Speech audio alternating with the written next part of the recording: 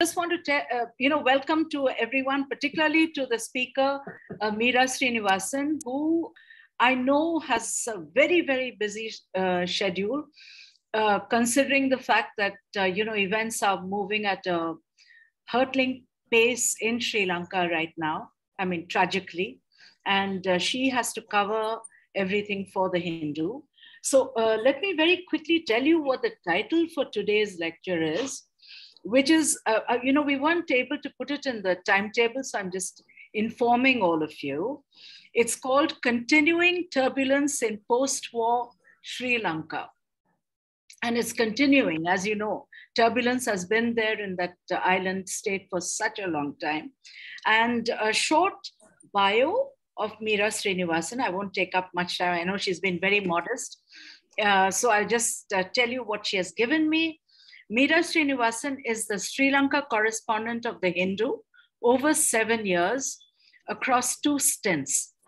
In these years, her reportage has looked at post-war reconstruction, prospects of ethnic reconciliation, livelihoods, apart from coverage of key political, economic, and strategic developments during the time.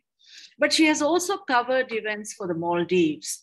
In fact, Meera is a quintessential South Asian correspondent, if you'd like, foreign correspondent. And before her Colombo assignment, Meera was deputy city editor at the Chennai Bureau of The Hindu, when she covered school education and public education policy in Tamil Nadu and urban infrastructure. She has a bachelor's degree in commerce from the University of Madras. And we are proud to add that she has a PG diploma in journalism from the Asian College of Journalism from the batch of 2003-2004. She later pursued a master's degree in elementary education from the Tata School of Social Sciences, TIS in Mumbai. So here is Meera Srinivasan to talk to us about what's happening in Sri Lanka. Go ahead, Meera. And you could speak for a while, and then we could also have an interactive session. But say what you have to say, because as you can see, students are very eager to listen to you. Okay? Thank you. Yeah. Before I start, I'll just let you all know that we are experiencing power breakdowns, and I currently have a power cut. So I am connected to the internet, and should I get disconnected, I'll come back. Yeah. So okay. Bear with me for that. Yeah, sure, Meera, of course. So it's really a pleasure to meet you all virtually and speak to you. And thank you so much to Dr. Nalini Rajan for the kind invitation. Very welcome. Thank you. So when you say Sri Lanka, what's on everybody's mind at the moment is the grave economic crisis gripping the country, one of its worst in history. I thought I'll first talk about this meltdown and its immediate repercussions, but also zoom out now and then to look at other key flashpoints and major developments in Sri Lanka's post-war years that may not be entirely unrelated to what is unfolding right now. In a sense, the post-war years that were supposed to bring peace have remained turbulent for many Sri Lankans, and that is why I suggested that title. I'll try my best to cover some key developments in the last decade, and I look forward to our discussion after that. And even while I speak, if there are any questions or comments, please feel free to interrupt me. You may already be following developments closely, but just to give you a gist, the current economic crisis began manifesting at least 2 years ago and intensified towards the end of last year. So you would have seen reports about how foreign reserves that were, at 7 billion or so 2-3 years ago fell to nearly 2 billion. In a sense, this is a balance of payments crisis, and that led to a severe dollar crunch, and therefore the country couldn't import services, debts, and so on. So as this crisis intensified towards the end of last year, it triggered protests that are now expanding by the day, with the call for President Gotabaya Rajapaksa and Prime Minister Mahinda Rajapaksa and their entire family that's in office to step down. The cabinet of ministers quit last weekend in what is somewhat of a success for the ongoing agitations, but the president and prime minister themselves remain office quite stubbornly. Since you're all journalists, I'd like to share one recurring challenge in telling the Sri Lanka story when the Rajapaksas are in power. I think you'll really sympathize with me. There were, at least until recently, 5 Rajapaksas holding important positions. This meant that you sometimes had more than one Rajapaksa crowding your news report and potentially confusing the readers. So in our second references to any Rajapaksa now, we stick to their first name. We say Mr. Gotabaya, Mr. Mahinda, instead of using the second name. And, it's a departure from our style sheet, but that's hardly the biggest problem of having many Rajapaksas in power. So let's go back in time a little, a few years to see what Sri Lanka has looked like after the civil war ended in 2009. As you all know, the civil war itself followed the Sinhala Buddhist majoritarian state's violent discrimination of Tamils. Tamil oppression was not confined to the north and east, where they live in large numbers, but also it played out also in the hill country where Tamils of more recent Indian origin reside and work in the tea estates. Of course, the civil war itself was centered in the north and east and pegged to very specific political demands of those who led the Tamil community at different points, be it the old political leadership or the LTTE that positioned itself as the community's representative later on, or the current Tamil polity representing them in parliament. The civil war ended in 2009. It was a gory, distressing end. Several thousand civilians were killed in areas declared no-fire zones by the army. Several thousand individuals went missing or surrendered to the military, and their whereabouts remain unknown for years now. People's land taken by the military are yet to be returned fully, and there are increasing instances of state agencies targeting Tamil's land in the name of archaeological projects, environment, and forest conservation. The economic fallout of those years of strife is still being felt in the widespread joblessness, indebtedness, in the struggle to revive rural livelihoods, be it agriculture or fisheries, which I will talk a little about in a bit. I was posted to Sri Lanka by the Hindu in 2013, my first stint, 4 years after the war had ended. The Tamils' call for accountability, truth, and justice for alleged war crimes by the armed forces was very pronounced, despite military lingering in their areas, constant intimidation, and repression. The issues would dominate UN Human Rights Council sessions in Geneva, and you see some of that play out in India as well, in Tamil Nadu's campaign in solidarity, pressure on New Delhi to vote against Sri Lanka, and so on. While I was beginning to learn more about these issues, I confronted a story that has proved crucial to my understanding of nationalisms, expression of solidarity, competing livelihoods, linguistic affinity, and so on. It became evident whose interests were protected and whose interests were compromised in the many assertions of people's rights. I met northern fishermen, mostly in Jaffna, Mannar, Mullaitivu, who were desperately trying to rebuild their lives and livelihoods, but just could not. They were small-scale fishermen using unsophisticated boats and fishing nets to manage a small catch by their coast.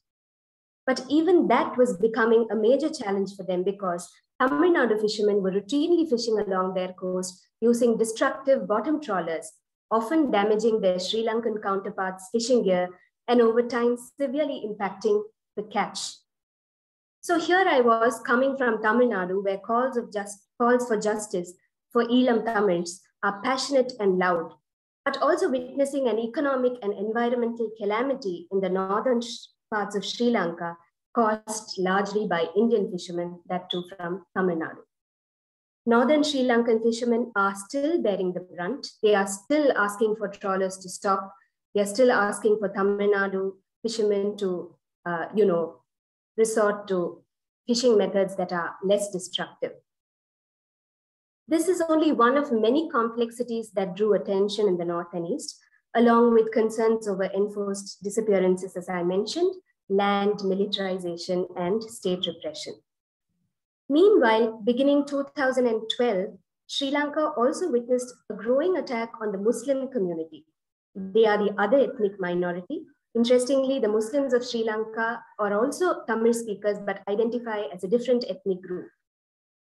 So these attacks came largely from Sinhala Buddhist mobs, at times prominent monks leading them, turning rather violent, as was seen in the anti-Muslim riots in the southern Alutkama town of 2014 and in Digana near Kandy in 2018. I'd like to now jump to 2015, and I must say this is no exhaustive coverage of these years, but I'm trying to just flag a few important moments that I think are useful to pay closer attention to. So what happens in 2015? Then two-term President Mahinda Rajapaksa suffered a shock election defeat to an unlikely eclectic coalition led by Maithripala Sirisena and Ranil Wickremesinghe, which people backed hoping for relief from the Rajapaksa years. It was a complicated marriage of political actors from the beginning, and the fissures appeared in no time as the Rajapaksas were waiting in the wings to return to the country's helm. The biggest rupture in the Maithripala Sirisena Ranil Wickremesinghe alliance was in October 2018, when Sirisena abruptly sacked his prime minister and appointed Mahinda Rajapaksa in his place, triggering a major constitutional crisis that lasted over 50 days. Later, the Supreme Court historically ruled that the president's actions were illegal and the older political setup was restored. In less than a year from that time, the Easter Sunday terror attacks rocked Sri Lanka. It was absolutely unexpected. A network of suicide bombers carried out serial blasts in churches and luxury hotels in Colombo, in a suburb called Negombo, and the eastern town of Batticaloa, killing over 270 people and injuring hundreds of people. Months later, in November 2019, Sri Lanka elected Gotabaya Rajapaksa to power. The former military man campaigned hard, promising national security and prosperity to the country that was still reeling in the shock of the biggest incident of violence in its post-war decade.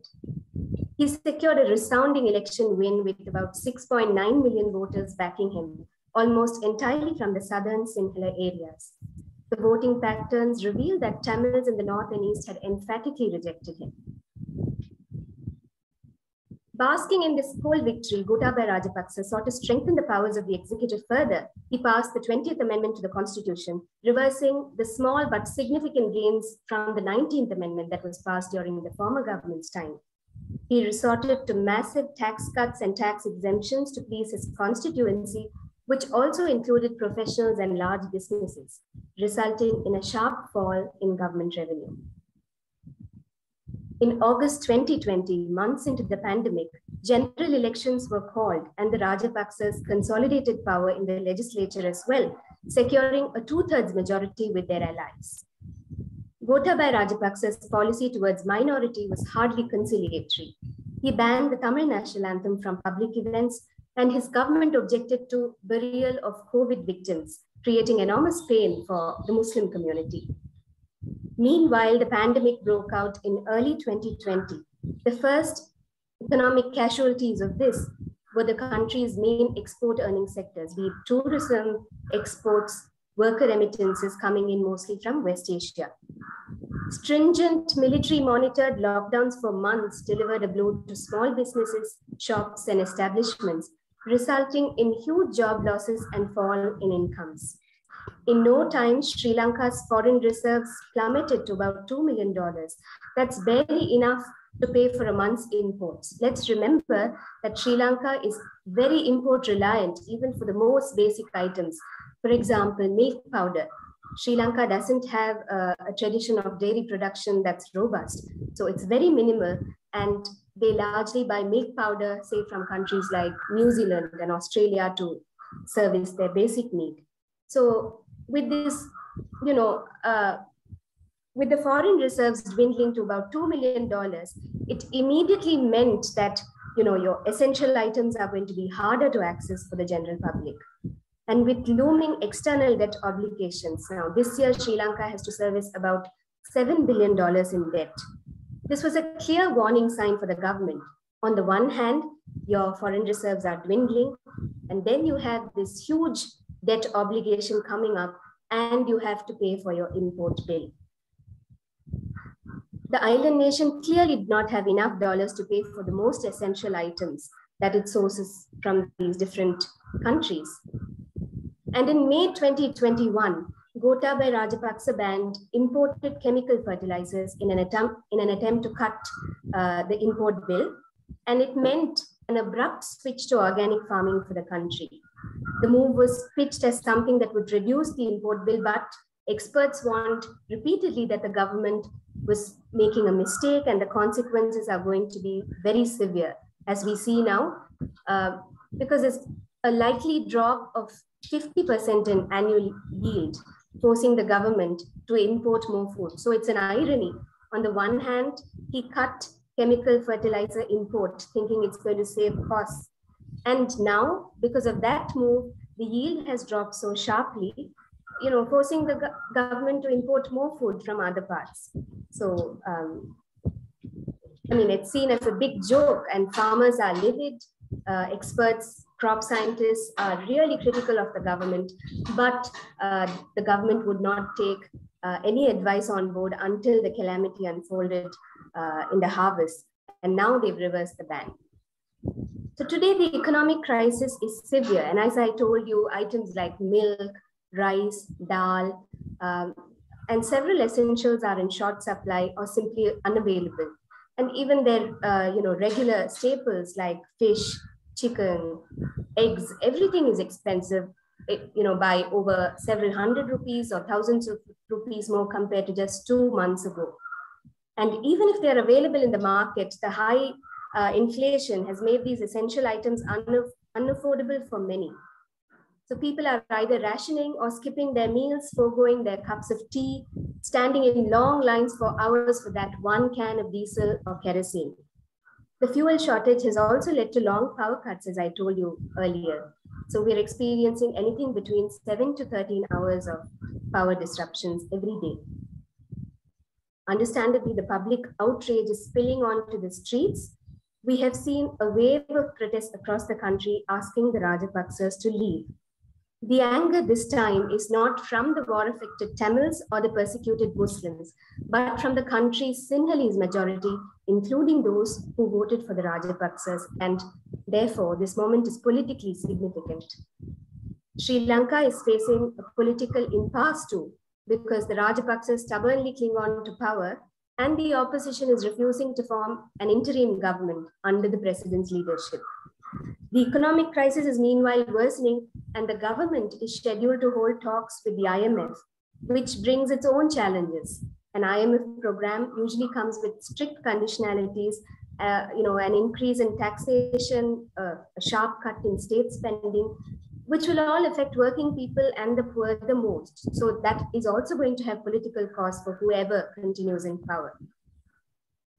I touched upon Sri Lanka's political course in the last decade or so, but its economic trajectory is also very important to our understanding of the current moment. Sri Lanka liberalized its economy in the late 70s, the oldest in the region to do so. The economic policies of subsequent governments have proved consequential. The country's public distribution system and social security measures have been systematically dismantled as governments aggressively privatized and cut state spending on welfare. Only public health and education have survived this time, and Sri Lanka has an enviable public health system even now. As we saw during COVID, despite the military's involvement in controlling the pandemic, the health sector played a crucial role in ensuring that the spread in rural areas, in smaller towns, was checked at crucial moments. And Sri Lanka also has free education up to university now. So Mahinda Rajapaksa, who was two-time president and currently the prime minister, beginning 2007, resorted to big loans for mega infrastructure projects, which, many of which are yet to prove commercially viable. And the questions of who they, benefit, whose interests they serve remain in sharp focus. What's also interesting is there's been a very scathing political critique of the Rajapaksa time in power. in terms of human rights, civil and political rights, but much less of an economic critique of Rajapaksa, because at one level, he speaks a language of welfareism, a language of people-centric policies, while also pursuing what could be seen as neoliberal projects. So he defies a neat ideological label in that sense, and has somewhat escaped very sharp economic critique. And conversely, Sri Lanka's civil society, perhaps due to the long years of war, has focused almost entirely on civil and political rights. And economic justice has not received as much attention. And what's also significant is the Sri Lankan left, the old left, has aligned itself largely to the Rajapaksas on the plank of an anti-imperialist project. So what we see today is a monumental economic crisis attributed to the Rajapaksas' long denial of an unfolding economic calamity, their apathy, mismanagement, misgovernance, and corruption. But enabling such damaging unilateral decisions of the president is also the system of executive presidency that many now want abolished. From the time I came here first, I have been witness to incessant agitations by mothers of disappeared persons in the north and east, families displaced from their military-held lands, families of missing dissidents or youth in the south, tea estate workers who protested over 3 years demanding a fair wage, university students, school teachers, and so on in recent times. But the anti-government protests of today has diverse actors taking part: ordinary citizens, professional bodies of lawyers, doctors, teachers, IT professionals, artists, students, members of the LGBTIQ community, journalists, and so on. They have all united on the specific demand that Rajapaksas resign, taking responsibility for this economic crisis. Some of them who are part of these movements are also trying to see if this moment can be used to start some broader, long-pending conversations about authoritarian leaders, about Sinhala Buddhist majoritarianism, repression of minorities, repression of dissidents. It remains to be seen if this resistance can take a larger progressive turn in raising those issues as well. Sri Lanka is definitely at a crossroads. Thank you. I think that's largely what I meant to convey. And I know that there are some topics of potential interest that I have not touched upon: the geopolitical dimension, the fallout of the Easter attacks, and the pursuit of justice that's intensifying now, and anything else that you might be curious about. I'll be very happy to respond to your questions, and I look forward to that. Thank you. Thank you very much, Meera. Very comprehensive, really. So we've covered a lot of ground, and I'm sure there'll be questions. So can we have some questions from the audience, from our students, basically? Some of them have already done critical international issues, Okay. yeah. So I don't know if they did Sri Lanka. I have no idea. So any questions, guys? Can I go ahead? Yeah. Please. So, hi, Meera. So in your article today, you have mentioned that still Rajapaksas are in majority in parliament, even though that 41 members are sitting independently in parliament. So do you think he will be impeached in the very near time, or even though if he is impeached or resigned, what next? If Sajith Premadasa comes to power, he has any model to solve this economic crisis or anything, any other scope? Right. Thank you, Sai Charan. Very valid and pertinent question. So, as you said, Rajapaksas, it's not like they still have the majority, but it's complicated because the opposition also doesn't yet have a very clear majority. And in the event that they actually want to table a motion, say a no confidence motion, or any other intervention in parliament, for them to have a simple majority, they will necessarily need some or all of these 42 MPs sitting independently to support them. So that itself comes with a political cost, because we're talking of MPs from a widely unpopular, discredited government. So any initiative by the opposition, along with some of these actors, is already going to lose credibility in the public eye, right? So that is one thing. So in terms of impeachment, it's not so straightforward, because impeachment of the president is impossible without a 2/3 majority and a Supreme Court hearing that's favorable to the motion. So that is going to take time, because 2/3, it's still some way off for the opposition to muster. And in terms of a no confidence motion, should the opposition be able to mobilize that many votes in, with support from renegade government MPs, what it can best do is have the prime minister go and the cabinet dissolved, right? But that again gives the president powers to appoint any prime minister and cabinet of his choice if he thinks they command the majority. So essentially, it could just result in a reshuffling of existing actors, and Gotabaya still continuing at the helm. So that is not going to satisfy the public, who are very clearly demanding that he resign. And to your second question, say something happens in the event somehow the numbers work their magic and the Rajapaksas are out, Sajid Premadasa will come to the helm, yes. But the main consensus of the opposition is also that Sri Lanka should go to the IMF immediately and start conversations about restructuring its external debt. Except IMF support will also amount perhaps to a couple of billions at the moment. And it will only be a very sort of short-term measure, but coming with very stringent conditionalities, as I mentioned.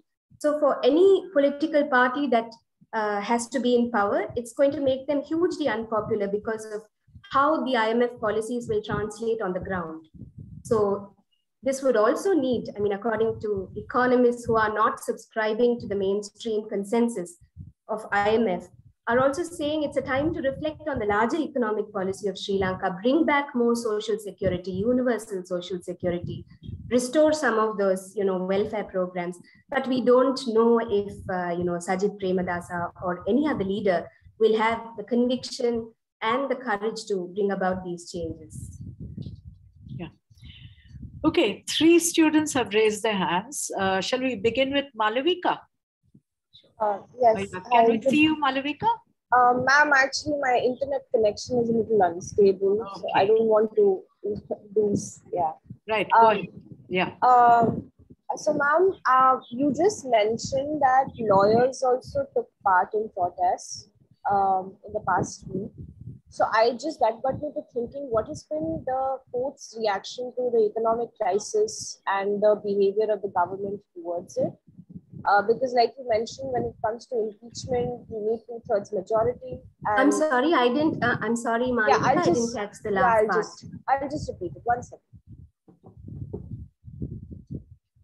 I was wondering that what has been the court's reaction to the economic crisis in Sri Lanka. And as you also mentioned that impeachment requires 2/3 majority. And so that would just mean, it's not like an easy process. And I was wondering, where does the court stand in all of this? Like, what have they been saying?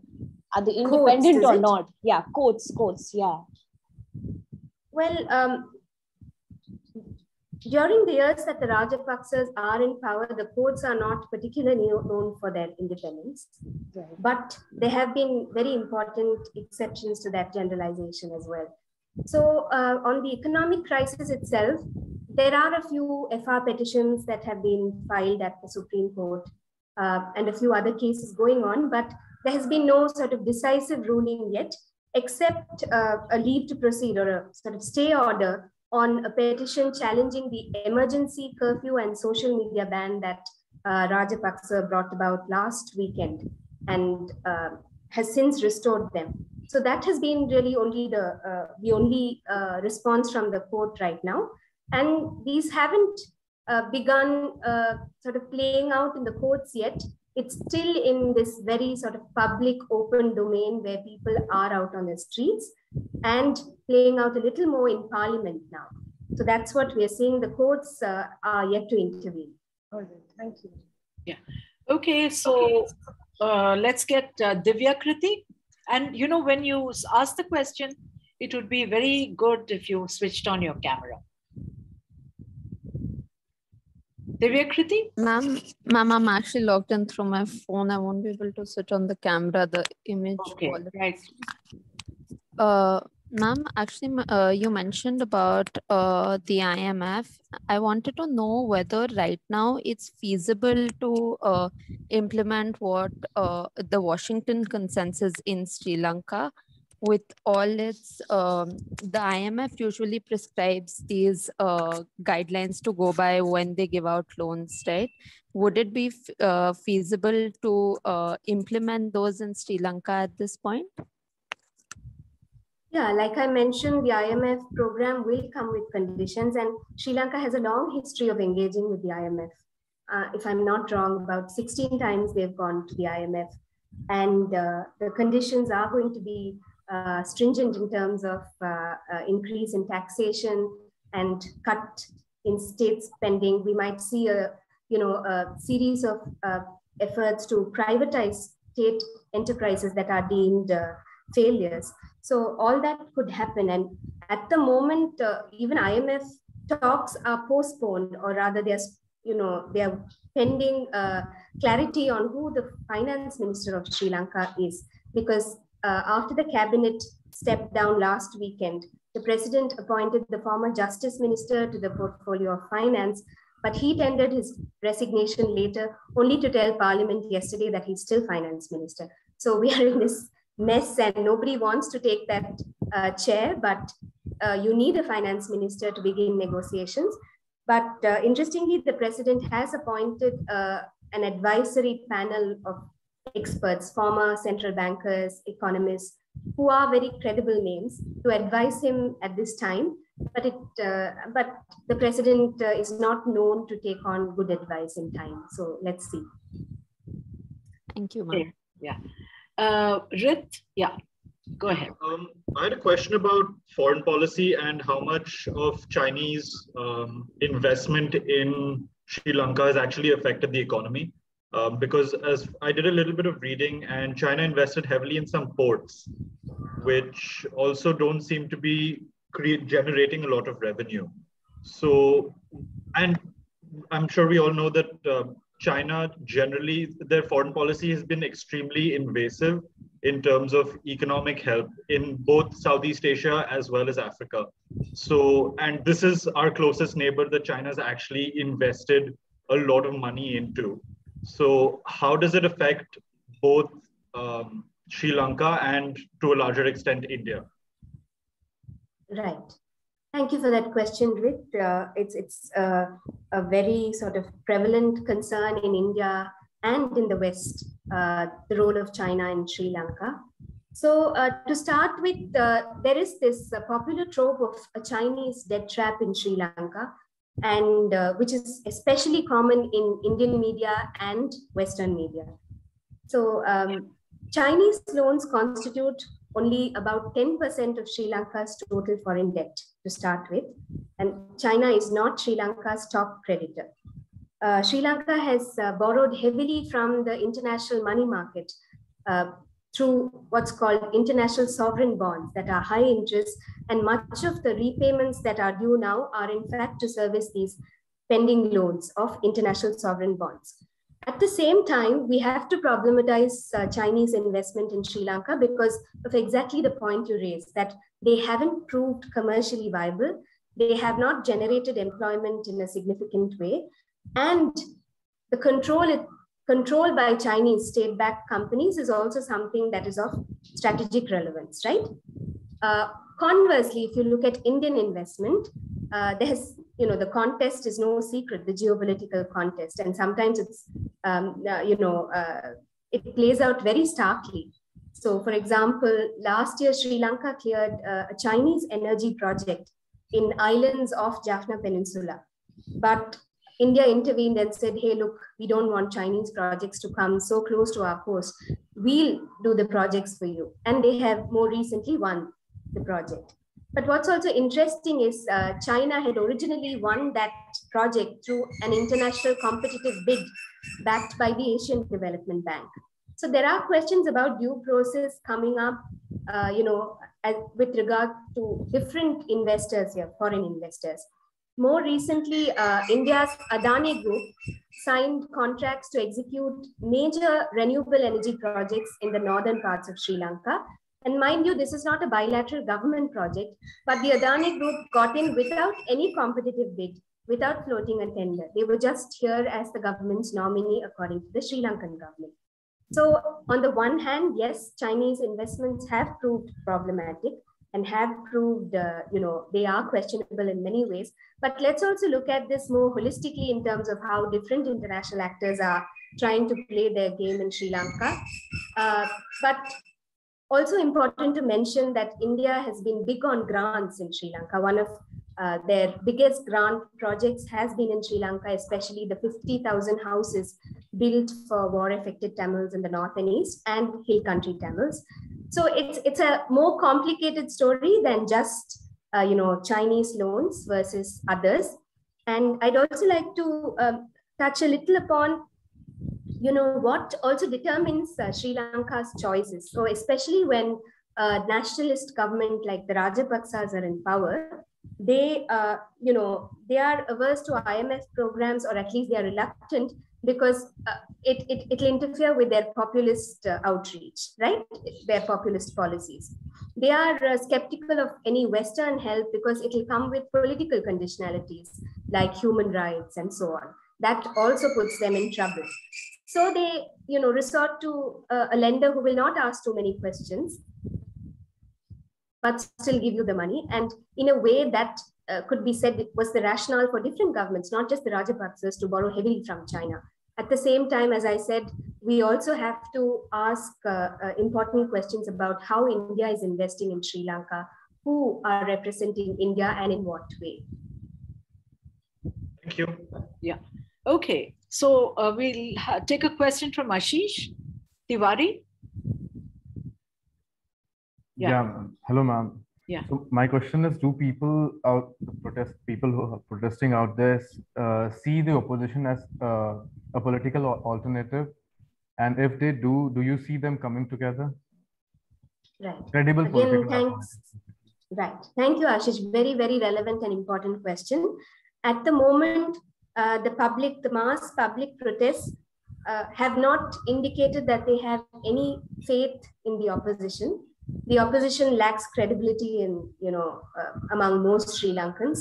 They have been quite unassertive these 2 years. They've been very reactive and not necessarily challenging the government when it came to important policies, right?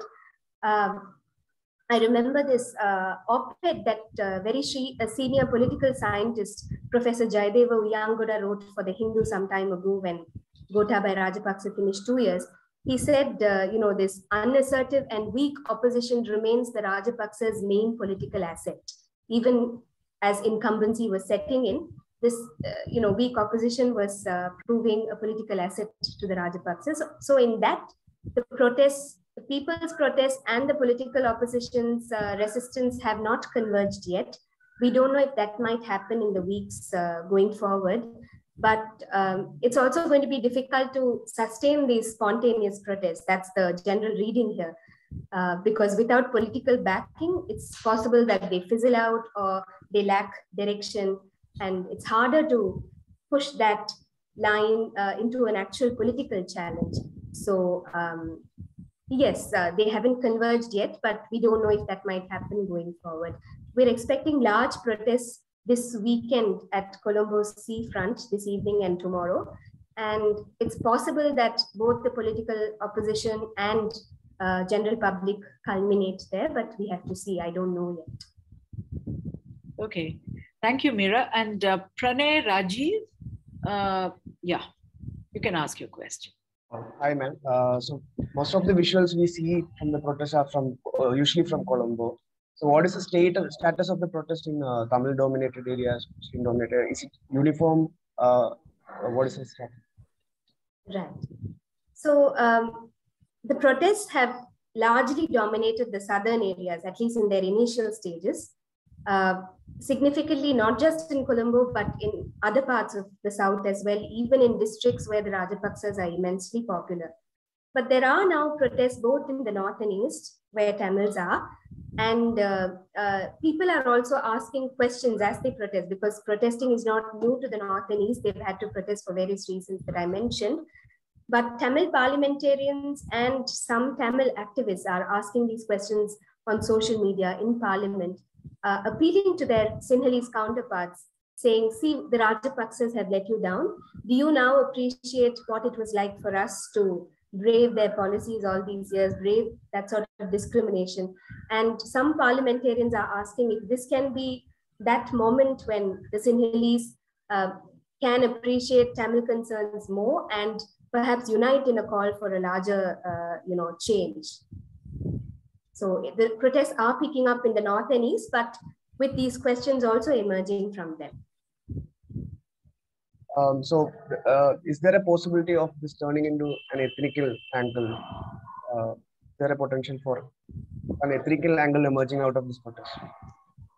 Not at the moment. I don't see that yet, because people are not raising ethnic questions in a dominant way. People are just basically demanding that the Rajapaksas resign, and this protest is speaking to this very immediate, a crisis of people not having cooking gas, not having milk at home, not having rice. So it's at that level that they are out on the streets. So I don't think it'll take an ethnic turn very soon unless there's active sort of political intervention, or people decide to give it, a different focus. Okay. Shreya, I'll get Shreya Basu Roy to speak. Yeah. Yes, sir. Yes, ma'am. So, ma'am, my question is, can you just throw a light on the role of IMF in the entire economic crisis? And I mean, if Sri Lanka is again planning to borrow from IMF again. Right. As I told you, the conversations are yet to begin in a full-fledged way, because I think the IMF would also await clarity on who the finance minister is to lead the negotiations.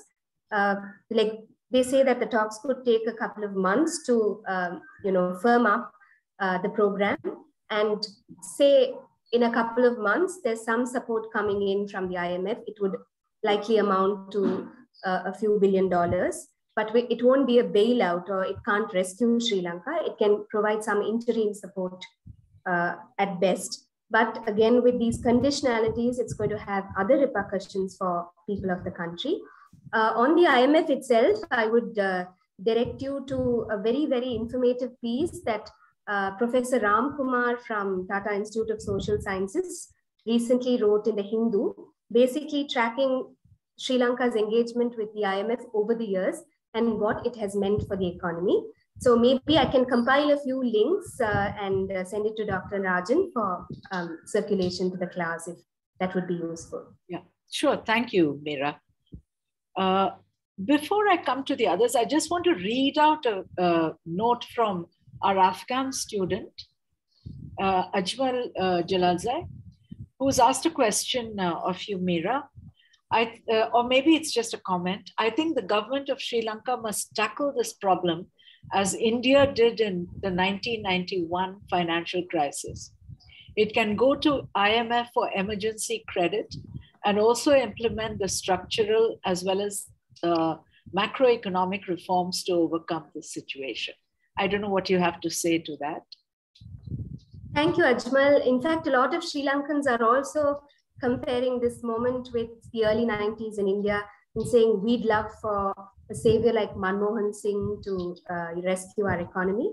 But if you ask, economists and people in India, there are very mixed responses to what this period and this project of liberalization has meant for India itself. So on the one hand, you see privatization, a certain form of development taking off.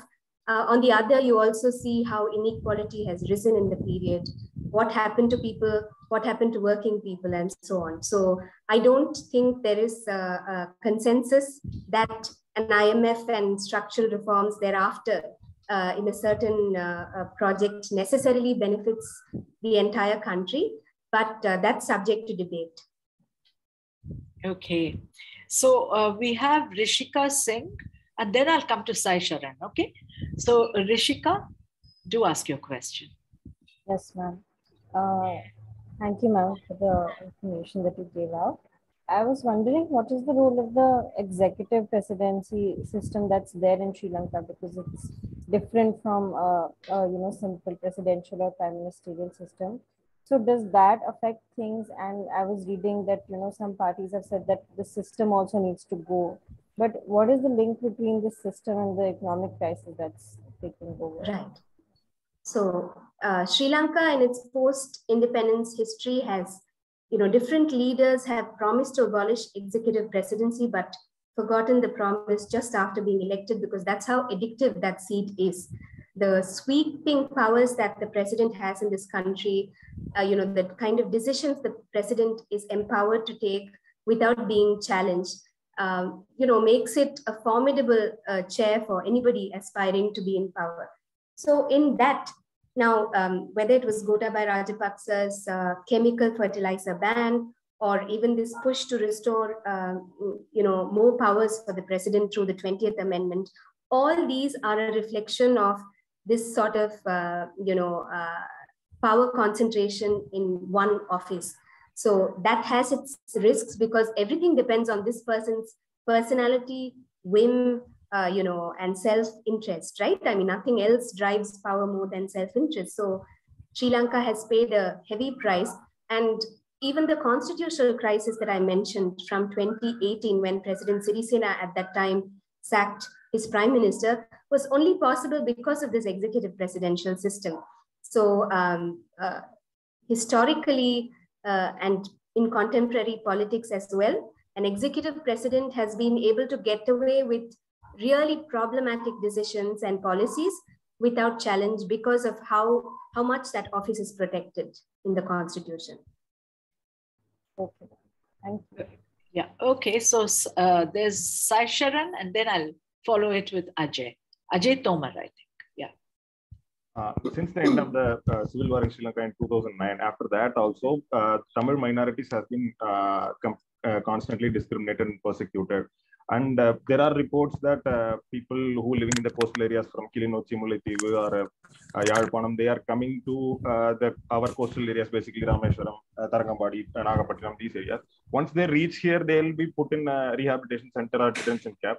Some of our friends from ACJ also covered those rehabilitation camps, and these camps are also not good. And the accessibility for those camps also not that much good. And as a journalist, we are not able to cover this properly. So since these people are constantly under a human rights violation, so how should we go about it? And what do you think India should do now to save this crisis, to save people from this crisis? Okay, I'll try to respond to this question in two parts. One is about people leaving in the current circumstances and going to Tamil Nadu. I think even yesterday, 4 people have gone, and earlier 16 people from Jaffna had gone by boat to Rameshwaram. And my colleague had reported how this is proving quite difficult for authorities, because by international conventions and laws, you can't readily call them refugees, I believe, if they are escaping economic distress. So there are administrative complications in that as well. And in regard to refugee camps, yes, even in my reporting days in India, I found it hard to get into camps as a journalist and report on developments there. But more recently, I think the Tamil Nadu Chief Minister Stalin has announced a big policy package for refugees, and that was welcomed very much by refugee groups, as well as the Tamil political leadership here and diaspora groups. So at the same time, I've heard people who've tried to come back here also feel quite disillusioned, because they're returning to a situation where their futures are so uncertain. And there are very basic problems, like, if they were to get a degree in India, those certificates are not considered valid here. So there are lots of logistics related and administrative problems. And of the 16 people that went to Tamil Nadu 2 weeks ago, escaping this crisis, four of them had returned from refugee camps to Sri Lanka only in 2016, and they already went back. So it's quite distressing to hear this sort of, feeling alienated both there and on their return here. What can India do? Your second part is, now after the civil war ended and after those early years, India's priority has definitely shifted to its geostrategic concerns, right? I mean, okay, the civil war is over, and now it appears that India is more focused on countering Chinese influence, not just in Sri Lanka, but in the Maldives, Bangladesh, and so on. So there is definitely a shift in that foreign policy, although the Indian establishment keeps reiterating its demand for a political solution, for justice and equality for all Sri Lankans, and so on. So, I mean, India will every now and then use the Tamil issue as leverage, comment on it, perhaps maneuver within the UN Human Rights Council. But I really think for a lasting political solution to come and address all those pending questions from the years of war, the change has to come within Sri Lanka. There's external actors have serious limits to what they can achieve here, given also their other priorities, right? How will India balance its concern for Tamils and its concern about Chinese influence in Sri Lanka? So in that sense, unless the Tamil cause is taken up by the entire country, progressives, Sinhalese, working people, everybody, I don't think there's going to be a lasting solution based on an external intervention. Okay, thank you, Meera, for that. And Ajay, can we see you? Yeah, ask your question. Ajay Tomar. Hello, ma'am. I want to ask that with all the international aid provided to Sri Lanka now by India and other nations, like who is keeping a check on its fair and equal distribution to people in the nation? Like, is government again the same government which put people in crisis? Is it again like monitoring that, or is judiciary also playing a role? How is it? Thank you, Ajay. The short answer to your question is nobody is monitoring that. The government has full control of how it's managing the funds that are coming in. Judiciary doesn't have a role, but I mean, the government also knows that if the funds that are coming in are not immediately distributed by way of essentials or fuel, people are only going to be more angry. So every time, they want to respond to this public rage, they really count on this new fuel shipment from India or something else from somewhere else to sort of pacify public that are protesting. But there is no systematic account keeping that is at least transparent that we are privy to. So all this will be a question in terms of who handled the funds, how, and how much of it actually went to people and people who needed it the most. So in our South Asian context, corruption is a prevalent issue, and every time there's access to something during times of scarcity, we see that it services the rich and influential most, right? So that can't be ruled out here as well.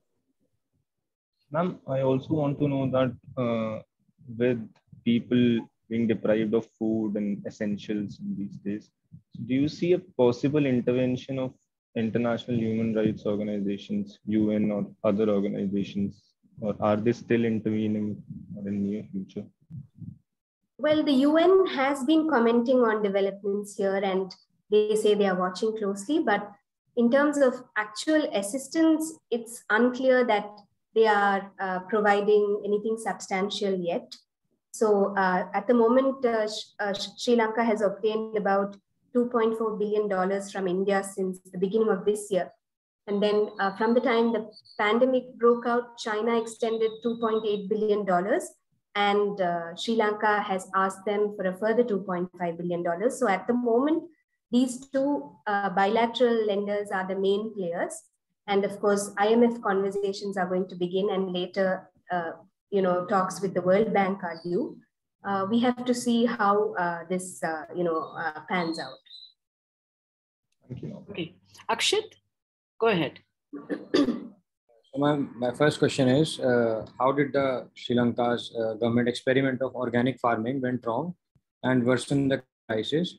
And the second question is, why did country issue sovereign bonds without making a provision for repayment? Right.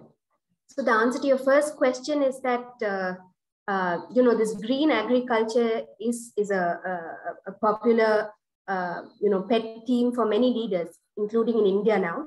So in fact, when Sri Lankan side and India held bilateral discussions recently, Sri Lanka's former finance minister was in Delhi in December and met Modi. One of the talking points was this transition to green agriculture. So there's something going on with these big leaders and their fascination for organic farming. But at the same time, if you look at countries in Europe or other contexts where this has actually worked, it's taken decades, this transition from traditional chemical fertilizer-based farming, which was a consequence to green revolution to address starvation and increase productivity. The transition from that to organic farming has taken decades in many countries. So trying to do this overnight was definitely a huge blunder, a policy blunder. I mean, he wanted to make a statement, but it came with heavy costs because Sri Lankan scientists, agriculture scientists, crop scientists told him, don't do this because it's going to impact production. So what happens is, this is like, I mean, I'm giving you a very sort of, it may not be right in terms of actual facts, but just to give you an example, this is like you're looking at somebody who has been on steroids for a long time. And one day you say, take an Ayurvedic pill, you'll be fine the next day, right? So that kind of a transition. So the crops are now failing farmers, and Sri Lanka had achieved self-sufficiency in paddy production just a few years ago. And today we are talking about a potential 50% drop in harvest. So imagine the kind of consequences this can have on people, because rice is staple here. Sri Lankans eat rice every day, right? So it's already playing out in the drop in harvest, and it's going to force Sri Lanka to import more rice. And actually this weekend, a big consignment of rice is due from India as part of a line of credit. So basically Sri Lanka is paying for rice, which it was able to grow a couple of years ago, paying for rice at a time when it has very little money or no money. So that's where it is. And your second question about why Sri Lanka went on to borrow through international sovereign bonds. Well, as I said, after the liberalization project began in the 70s, there has been an extensive push for large-scale mega infrastructure seen in ports, airports, expressways, and all governments, I mean, including Rajapaksa's, including Ranil Wickremesinghe's UNP government, and even earlier, before that, all governments have resorted to these borrowings, but it was actually intensified during Mahinda Rajapaksa's first and second term as president, because that sort of big capital coming into the country was really, his initiative beginning 2007. So to show a sort of mini boom in the post-war years. So if you look at Sri Lanka's growth rates just after the war, it was around 8%, and it seemed very impressive from the outside, but it really didn't translate to actual benefits or jobs or development that people could take part of. Okay, thank you, Meera. There's one more question from Sridev Krishna Kumar. Yeah. Hi, ma'am. So, as you said, also Sinhalese Buddhist monks have had a significant influence over the Sri Lankan society. We have seen them in the past leading mobs against Muslims, Tamil community. So what has been their role in these protests? Because a day ago, I saw this clip of a Sinhalese monk being shooed away by a protester because he had supported Rajapaksa in the last elections. So is their influence declining, and are they playing any role in these protests? Yes, the clip that you referred to went viral here for that reason. This is a popular monk in Colombo, known for his support to the Rajapaksas, being shouted at. And if you saw, that gentleman, fell at his feet and said, please leave our protest site. We don't want you here. So it was a very telling comment on how some Sri Lankans are beginning to view Buddhist clergy who are very politically significant and influential here. Also, there are dissident Buddhist monks even within Sri Lanka who have been part of other progressive movements. But you're right in saying that the mainstream or the most influential Sinhala Buddhist clergy have sought to further the nationalist majoritarian project, and they're accorded a very important place by all political parties. I mean, I don't know, that clip suggested that there is growing skepticism and perhaps even emerging hate for these figures, but we don't know how widely that sentiment is shared and whether it will be sustained after the economic crisis. Yeah. Any more questions? Anyone else has any question? Anyway, you all know that once this is over, Meera, there's another lecture now, by Nandan Onni Krishnan. That's on the Ukraine-Russian crisis. Okay. Yeah. So that's the next session at 11. Oh, wow. Okay. Yeah. That should be interesting too. It should be. If you want to join, you're most welcome to. We'll send you the link. Thank you. Okay. I'll ask Srinivasan to send you the link. Okay. I definitely try to, but I think I'll also have to cover some protests today. But if I'm able to, I'll be. If you're able really to, that'll be great. Yeah. Thank you. So, any questions, people? Any more? Any other comments? Anything? Anyway, I just saw a comment in the chat box from Arun who says it will be. Arun, Yeah, it will probably need the consortium of nations to bail Sri Lanka out. Well, actually, that's one proposal coming from the former Prime Minister Ranil Wickremesinghe. He's asked for an 8 consortium. And yeah, Sri Lanka will need more than one source of help, and they have to explore all possibilities and weigh the conditions that come with assistance from different people. Yeah. That's right, Arun. Yeah. So that is, that's it's true because, but what happened, Greece was also accused of being too socialist and too much of a welfare state. Isn't it? Yeah, that's right. Yeah. That's. So, I mean, so Sri Lanka is going slightly in the opposite direction. Yeah, I know. Yeah.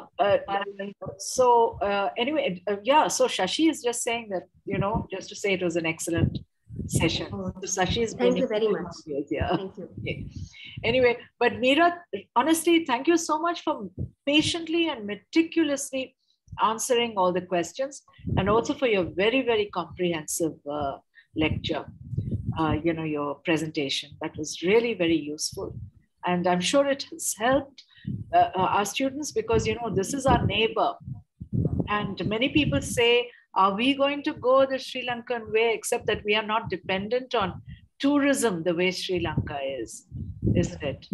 So we are not exclusively, dependent on that. So, and with the go ahead. Just to add, Dr. Rajan, that I really appreciated the questions and the range of questions in terms of themes and topics everybody is covered, because there is a frustration within Sri Lanka that the mainstream Indian media largely looks at Sri Lanka through this China lens, and they don't have much appetite for what's happening within Sri Lanka and what Sri Lankans may be concerned about. So in a way, this is so heartening to see questions ranging from human rights and legal consequences and constitutional prospects and the whole gamut. So very, very heartening. So thank you for all the thoughtful questions. Students are also, because they are interested in foreign affairs, in international issues, because they have that elective, and many people are interested in that. And that's also why our students have shown a great deal of interest in what you've had to say. So thank you, Meera. I know how busy you are. And we were supposed to have it in the evening, right? and you were unable to do it in the evening. So no, thank you for rescheduling. This worked really well. Thank you. Yeah, but we are very, very grateful that you're here, and you've spoken to our students. You've enlightened all of us in many ways. Thank you. Thank you. My pleasure. Thank you. Thank you, Meera. Thank you, Meera. Okay. And we'll, you know, I'm sure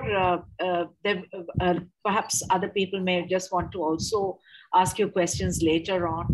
And it shouldn't be, is it okay if they were to just send you an email or something? Email? Yes, absolutely. Yes, yes. So I can share your mail. Or would you be able to just put it in the chat, Meera? Yes, I'll do that not right a away. problem. I mean, I know that you're busy. No. I'm happy to respond. Sometimes a little late, if not immediately, but. Yeah. Whenever you have that. I mean, you know, because. And if there are a group of people who would like to just chat about what's going on here at a later point, we can have another Zoom discussion as well. It doesn't have to be a talk, but that might also an work. informal thing, you know, with the students. Yeah. Of course. Well, here you have it. Here, meera.srinivasan@hindu.co.in. Yeah. So thank you, Meera. And once again, and you know, thank you from the Asian College of Journalism, as well as from all our students, I'm sure. Okay. Thank you very much. Okay. So just a note to all the students that we log out of this session, but at 11:30, there's another session, Nandan Unikrishan. That's a fantastic session too, on the Ukraine-Russian crisis. And this is a veteran, he understands Russia. He's been working on that, for these topics for a very long time. Okay. So you've got all the coordinates, the Zoom coordinates, and we'll see you there. Thank you. Thank you all for being here.